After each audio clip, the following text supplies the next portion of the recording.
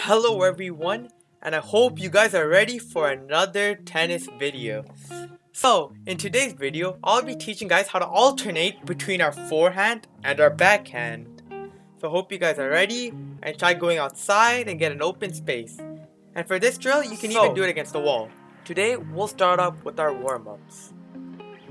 Our first exercise is going to be some jumping jacks. As you can see, you just want to do as many jumping jacks as you can for 30 seconds and just stop when the timer ends. Again, make sure that both your arms reach each other on the top of your head and you just want to keep on going.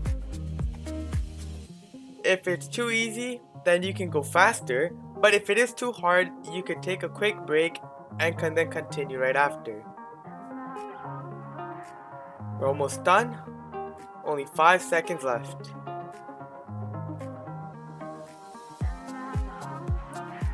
Okay, nicely done. Now we'll be running on the spot. So for this exercise, we want to try running as fast as we can for 15 seconds.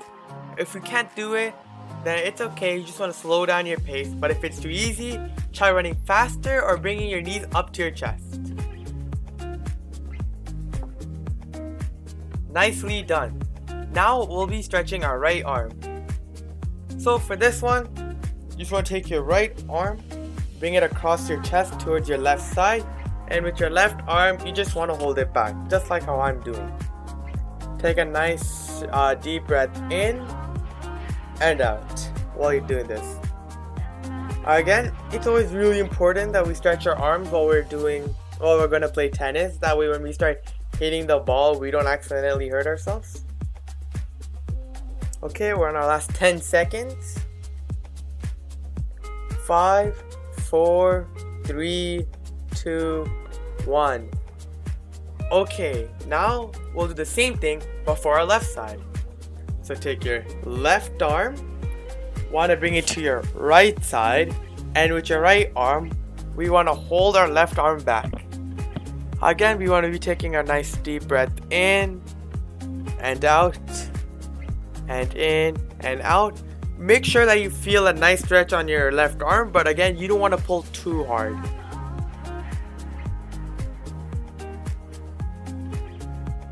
Okay, and we're on our last 10 seconds. Just keep holding it.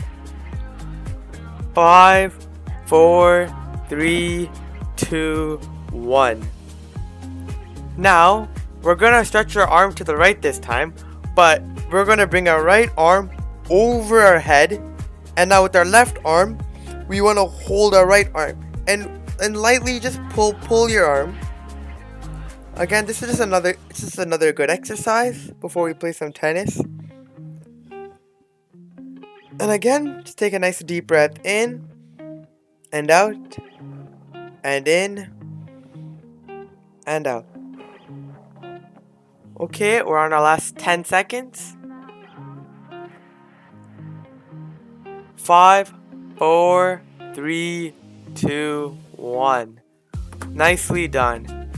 Now we're going to do the exact same thing but with our left arm. So just take your left arm over your head, and with your right arm you want to hold your left elbow and give it a light, gentle pull. Again, not too hard. Again, just make sure you're breathing in and out while you're doing this.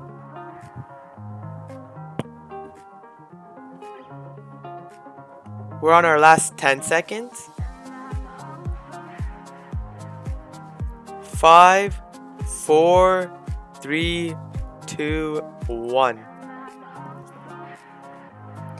Now we'll be stretching our legs. Again, tennis is not just the arms. We also want to make sure we stretch our legs because we're going to be running around here and there when you start playing games. As you can see, just with your right arm, just hold your right leg. If you can balance, that's good, but if you can't, just lean on a wall or just hold a steady object. Again, if you want to maintain your balance, you want to focus your eyes on one spot, and that will help you out greatly. 5, 4, 3, 2, 1. Good job. Now we'll be doing the same thing but on the left side. So as you can see, with my left arm I grab my left leg and I pull it as far as I can, and with my right arm I'm just leaning against the wall for some balance. Again, you want to make sure you're not moving too much, but if you start to slip here and there, that's fine, and if you drop your leg, that's okay. Just bring it back when you're ready. Make sure you're breathing in and out while we're doing the exercise. And now we're on our last 10 seconds. 5, 4, 3, 2, 1. So we're going to be doing some standing strokes this time. What we want to do is we want to alternate between our forehand and backhand stroke. As you can see, I turn around, bend my knees and do a forehand stroke, and I do the same thing with my backhand. Bend my knees, follow through. As you can see, I am not worrying about speed, but instead I am just worrying about how my shot is looking and about the formation. As you can see, I really exaggerate it going over my shoulder, which is again very good practice to have.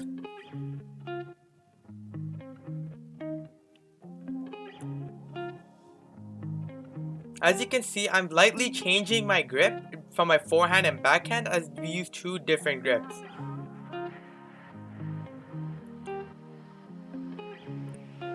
Now we're in the last 10 seconds. 5, 4, 3, 2, 1, 0. Okay, now we're going to do the same thing, but we're going to be doing it while we're moving. So let's do some shuffle strokes. Okay, I'm going to shuffle to the side, and I'm going to do my follow through for my forehand, and then shuffle backhand. As you can see, after my hits, I always go back into ready position, and then I get ready to shuffle the other way.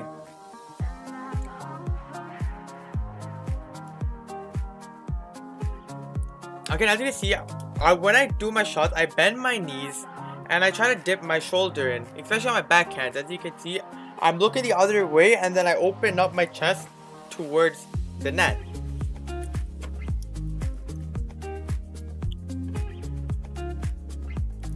And we just want to make sure that we're always moving, because this will be good preparation for games. Now we're going to be rallying against the wall, and we want to alternate between forehands and backhand. As you can see here, I'm stuck at home, so I'm going to be doing it against the wall. I'm going to do a forehand against the wall, catch it, and then I'm going to hit a backhand against the wall and catch it. And I want to keep repeating this. So if you can go to tennis court, that'd be great. And if you get a partner, someone, you can hit the ball to them and they can hit it back, or they can catch it and throw it back to you. And this too would be pretty fun, and it's easy to do. Now I'm just gonna keep repeating it. I'm gonna hit it against the wall, catch, and go. As you can see, after I hit the ball, I catch it and I do it. But if you're comfortable, you can always hit it against the wall and don't catch it and just continue to go straight to your backhands. Again, I just want to do it slow and steady, and all I'm going to do is worry about my form. I do not want to hit the ball too hard. Especially against the wall, we want to make sure that we have a lot of control. Okay. Now that we're okay, we're almost done.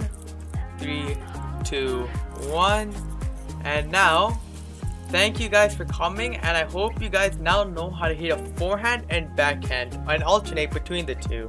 Hope you guys are ready for next week's lesson, and all the best.